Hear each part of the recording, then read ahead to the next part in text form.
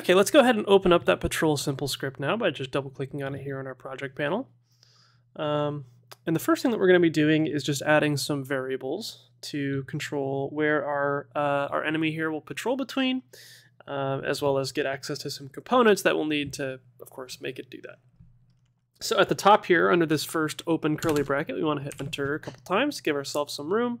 I'll zoom in for you guys so you can see a little better. There we go.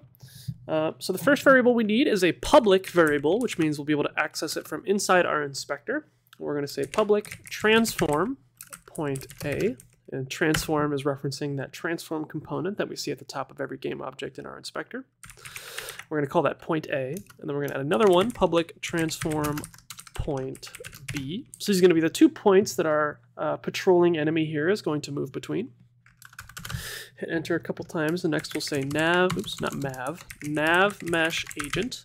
And you guys will notice that when you type this, we're going to get a red underline, assuming that we have our IntelliSense stuff set up properly. So we actually need to add a line at the top of our script that I forgot about. So up here, underneath where it says using Unity Engine, we're just going to tap enter once to give ourselves a little space. Then we're going to say using Unity Engine.ai. That's going to give us access to our nav mesh agent component. We're going to call this variable here agent. And then finally, we're going to add one more variable for our animator called anim.